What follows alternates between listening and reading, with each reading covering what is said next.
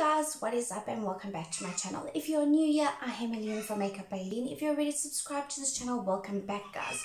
So for today's video, we're going to be testing out the BYS complete coverage foundation. It's in cool beige. It looks like this. It's a little bit too dark for my skin, so I'm going to mix in some lightning drops to it. And if you guys see me in the same kind of setup in another video, I'm filming two videos back to back. So let's jump right into this video. We're also going to do a 12-hour wear test. So let's jump in and get started. Okay, first I'm going to prime my skin. I'm going to use the Wet n Wild matte primer, and I'm just going to work that where I get a little bit more oily, which these days has been nearly my whole face. So that's the thing. It's been extremely humid and hot here, so I've been getting super shiny very quick.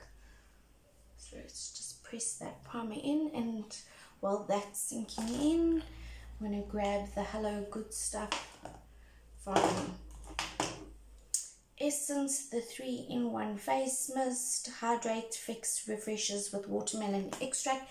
I don't like this as a setting spray, but it is a very sticky. Once you spray it on your skin and you've left it for a while, it like leaves a nice tacky layer for a primer. It's really good. It does refresh the skin when you spray it on, but the mist is way too aggressive as a facial spray for like setting your face and spraying afterwards, because I spray in completely mist.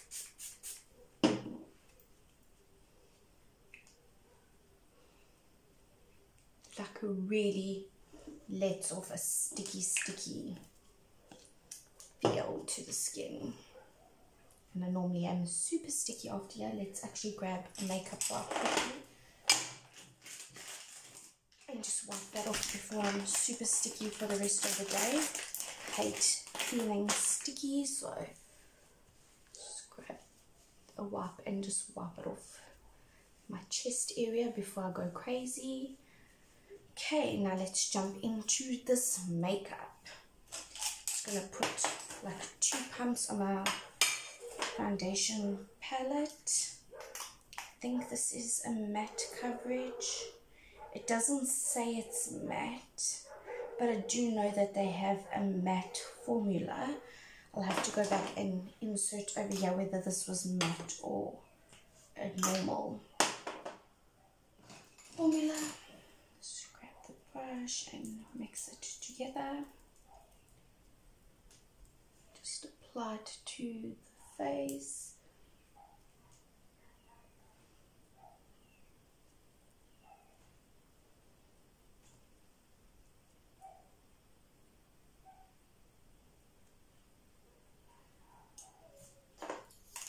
Not that dark. It is in a glass pump bottle. It is also, I think it's about 280 rand, so it's not the cheapest foundation out there, but I thought, seeing that I like my BYS palette so much, I thought I'd give this a try and see if it's any good. I'm just going to bounce it in with a beauty sponge. I've been preferring the way my makeup looks with a sponge versus my normal using a brush, which is crazy. We all go through, I think, stages where we think it looks nice with one thing and then get over it and move on to the next thing.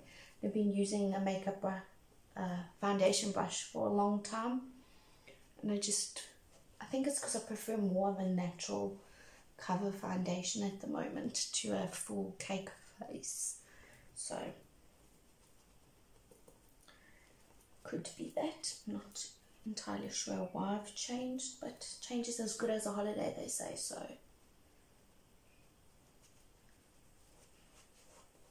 just make sure it's blended down the neck.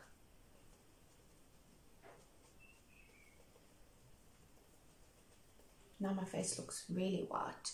These lights tend to wash out your skin a little bit, so but once everything's on, it will look fine. It looks fine in person. On camera it's tending to look a little bit lighter, but also I don't have lights down here, they're all in my face. So before everybody says, oh, your face is too white, it's not. If I do that, it's a little bit better. Okay, let's let that settle a little bit and I'm going to grab the Catrice True Skin High Coverage Concealer, this one here in the shade Cool Cashmere. And I just like when I do a foundation review to put my concealer on, because I can kind of judge how the concealer blends on top of the foundation, whether it's okay or it's not going to be okay. Scooch my mirror a little bit closer so I can see what I'm doing. I'm just going to tapping the concealer. Some foundations, when you try layer stuff on top, they kind of lift up, so that's why I like just doing the concealer in the review, and it looks like it's working really nice, so that's a good thing.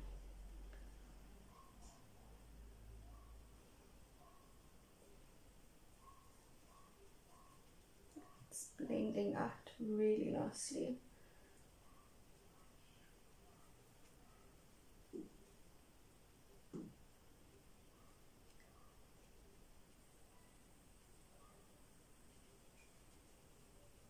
Okay, that looks really nice. Let's set our face quickly. Just going to use the Maybelline Fit Me in 102 under the eyes, just very gently, not too crazy like we have put that concealer down. It's the lighter color of the two setting powders, so I just like to set it with a lighter powder so that it keeps that brightness under the eye.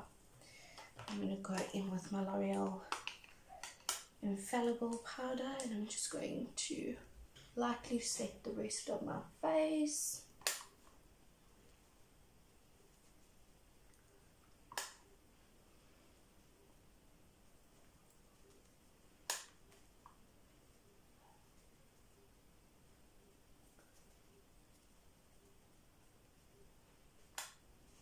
And obviously you don't want to forget your neck.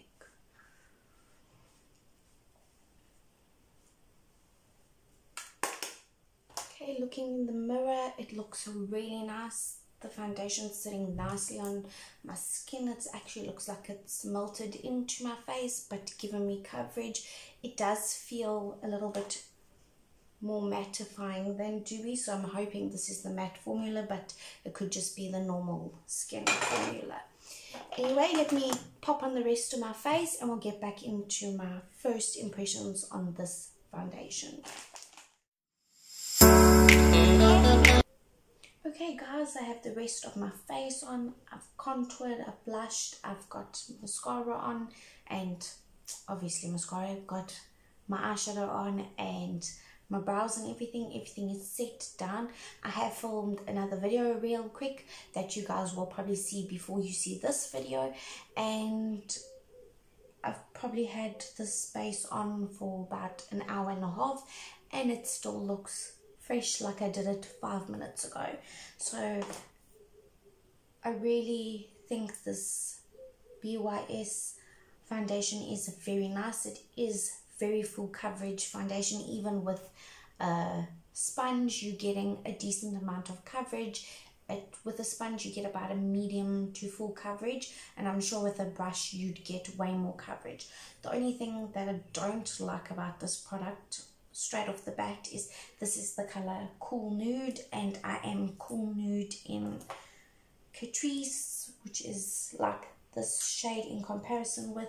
I'm Cool Nude in, these are just foundations I have on my desk, in the Fable Matte foundation, and I mean you can see that this color is way darker than the other colors. I mean, that's the three of them side by side, and you can see it's very orange and a lot darker. So when picking it up, I do get it off take a lot. You're just going to have to look through the swatches a lot more carefully. But obviously on the skin it doesn't look as dark. I did mix in some color lightening drops with it, but I think once you've like buffed it in, it's not as dark as what it appears. Just bear in mind that these lights do like make things look a lot lighter than what they actually are. That's why I showed you the swatch, because there you'd be like, oh well, it's not that dark, but like in the bottle what you see over here is true to what you see in real life. Things under these beauty lights tend to look a little bit more washed out and toned down than what they do in the real life outside in the like natural lighting. So that's that, and I'll see you guys in about 6 hours to see how this foundation is wearing out. Hey guys, I'm back with the 6-hour check-in on this foundation, the BYS foundation. I did check on my order history that it is the normal foundation for normal skin. It is not the mattifying one, but here we go. This is what it looks like after 6 hours of being on the skin.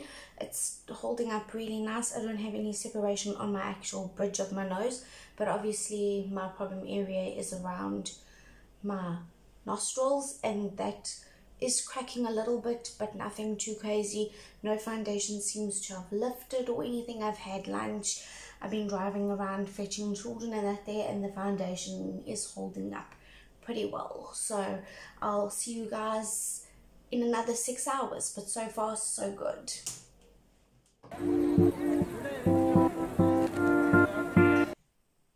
Okay guys, so this foundation's been on for 12 solid hours.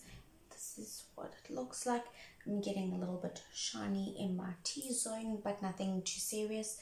It hasn't broken apart off the face. It still looks, it's looking a bit dewy and not oily, so that's a good thing. Anyway, that's that for a 12-hour wear test. This foundation gets a thumbs up from me. Hope you guys enjoyed it. Please don't forget to like and subscribe to this channel if you're not already, have already done so, and I'll see you guys in the next one. Bye.